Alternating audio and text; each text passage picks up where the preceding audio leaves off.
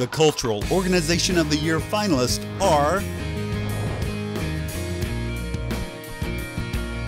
In 1927, John Ringley and his family moved to Sarasota and brought the greatest show on earth and established their winter quarters here.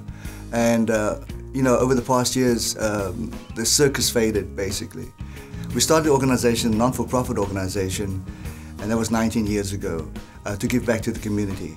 Of course, we started in our garage, and we have numerous outreach programs in the communities. We are able to impact not only the wide range of ages, from children all the way through the elderly in the nursing homes and in between. And it gives us great pride to be able to use the circus arts to reach out to so many people.